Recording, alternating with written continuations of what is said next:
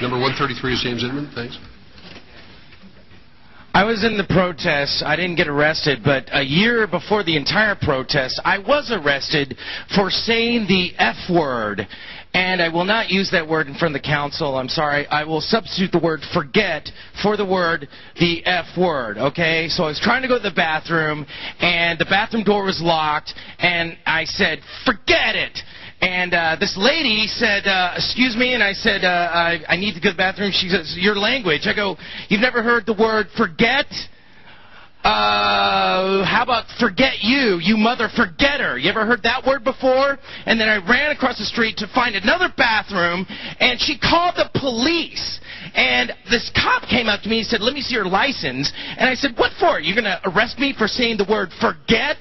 And he said, put your hands behind your back. And I got arrested for saying the word forget. So this is my open letter to Mark Sidran. You dysfunctional, retarded, mentally ill derelict. Demon scum, antichrist, spewing worthless, constipated balls of dung from your funkenwagnal education. You're a liquid-emitting fart. You evil bastard. You're a clear-cutting, cigar-smoking, depraved lunatic with a machine replacement head.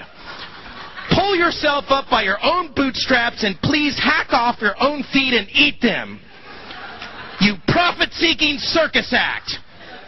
Your idiot gibberish fuels the dystopian nightmares cooked up daily from the industrial laboratories of death. The giant echo of no trickling down from overpaid, overfed lackeys.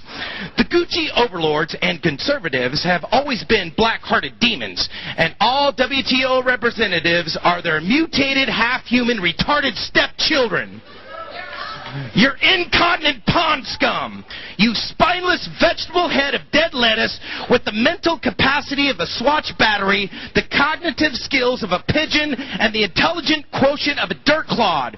A blood clot for a brain and a softened skull you can poke your finger in like a stick of hot butter.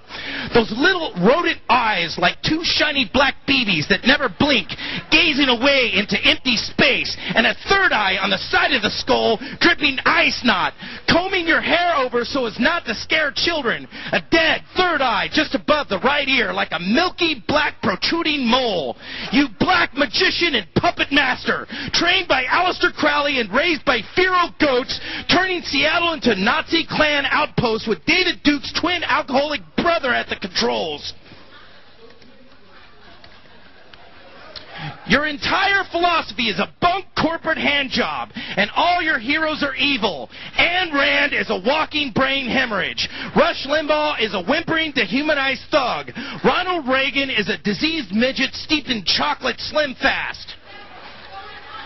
To sum up, my worthless friends, Mark Sidran is a plastic toad, a horrible scab-infected abortion, a demonic fascist, a pathetic worm with dogmatic sermons for an industrial cesspool, a space heater filled with human waste and cat hair, a fan of John Tesh, a corporate shill, a floating green turd in the punch bowl of life, and may bright yellow vitamin-fortified piss flow onto the door handle of his holy automobile.